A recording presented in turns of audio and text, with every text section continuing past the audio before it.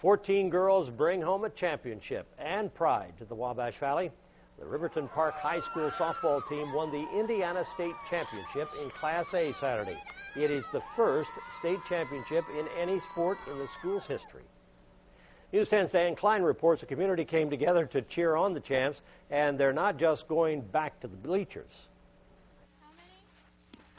2 days after the big win, the next generation of Park County softball players are working to hone their skills. Really cool, and I really never thought that they would actually win state. Signs of support are all over Park County in all shapes and sizes. Many were quickly made so the players could see them as they returned Saturday. I'm really proud of them, and I'm proud of my school because I heard it's the first state championship that we have, so I guess that's a really big deal, and I wish I would have been there when they did it. To give you a sense of the odds this team had to overcome, there's just 157 female students at the high school. 14 of them are on the team, which means 1 in 11 girls is a softball state champion.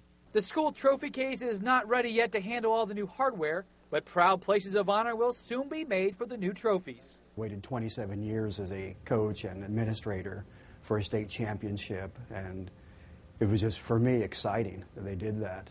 And I also told them I can't afford to wait another 27 for the second one. And Dennis Moody shouldn't have to wait another 2 decades, not if these girls have anything to say about it. There's a lot of good girls over here too, so if we all come and are on the team, we should win. A belief that seems more real when you're following in the footsteps of a champion. Reporting in Park County with photojournalist Tony Casasilla, Dan Klein, News 10. School officials are planning a special event to honor the team for later this month. A date and time has not been set, but it will be open to the public.